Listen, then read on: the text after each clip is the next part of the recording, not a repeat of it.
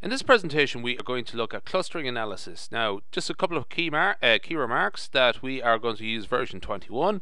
For best use, I advise full screen on YouTube. The dataset we're going to use is called smallcluster.sav, and it's available at my website, kobriendublin.wordpress.com. And generally the procedure we're going to use is analyze, classify, hierarchical clustering. Now, but the point of this video here is in particular towards linkage. Now, I just made a previous video there discuss the proximity matrix, but what I'm going to sort of focus on in this case is the purpose of Ward's linkage and why the proximity matrix and the agglomeration schedule would be a little bit different. So let's bring up SPSS. Just give me a second. There we go. So this is the data set we're going to use. It is called small cluster, and it's just the heights and weights of dogs. So analyze, classify, hierarchical. Okay, now this is everything. I've done something very similar to this. Essentially what I'm going to look at here is methods. Now, the default method here is the one that comes up automatically if you don't touch anything, is between groups linkage. But what I'm going to do is go down to Ward's linkage. Now, if you read up on this about all the various types of linkage, some of them are very simple to comprehend. For example, the nearest neighbor and furthest neighbor are extremely straightforward, as in to determine to determine how to build up clusters.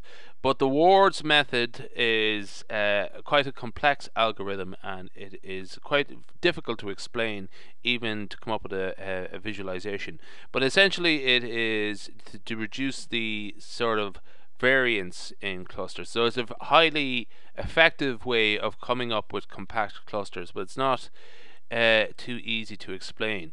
But what we do here, let's go and click OK. So this is our clustering analysis procedure. I'm just going to bring this, tighten this up a bit. There we go. So first off, we have the proximity matrix. Now I'm just going to go and just talk about the first few cases. So for example, one of the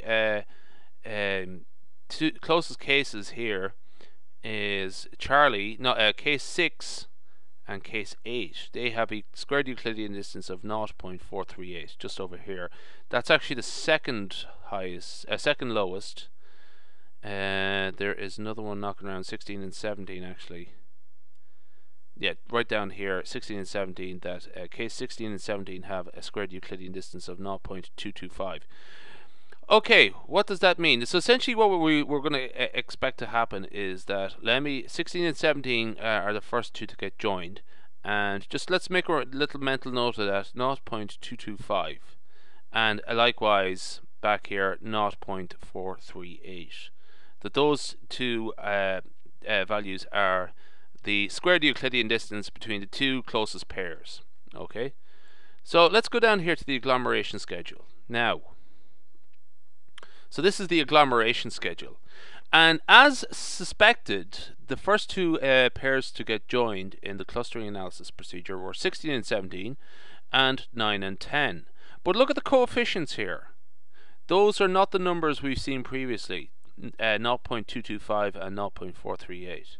The coefficients there are the Ward's linkage coefficients, and they are calculated in respect of the cluster and not the individual cases. Now, the calculation there would include variance as well. So essentially, these are different metrics to the ones in the proximity matrix. Now, if there's an equation you would need that I'm not going to present here to do with how to compute Ward's linkage coefficients. But anyway, essentially, it's where these numbers come from. They are dissimilarity.